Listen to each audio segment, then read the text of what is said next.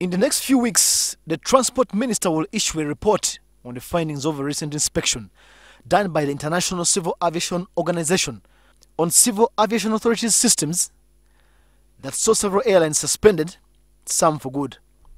Ranked at 61% of what it must be, CAA is still grappling with some key challenges in its systems.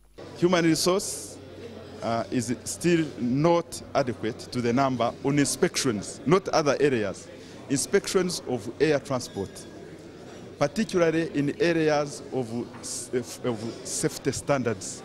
Only two areas, airworthiness of an aircraft, and the other one is flight operations inspection on pilots themselves. This was on the sidelines of a conference on modern airports, where several global players discussed Africa as the fastest area of airline sector growth in the world.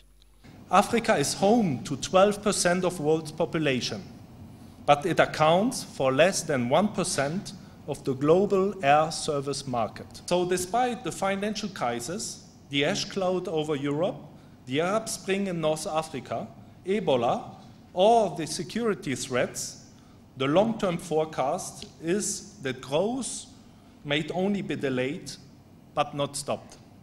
Meanwhile, plans are underway to invest $200 million in phase one of the expansion of Entebbe Airport, starting 2015, with funds borrowed from the Chinese Exim Bank. For our next 20 years, we would have needed for expansion of Entebbe with an investment of $325 million.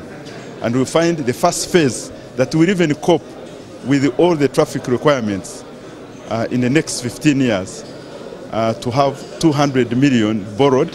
So the team is coming in of Exim Bank.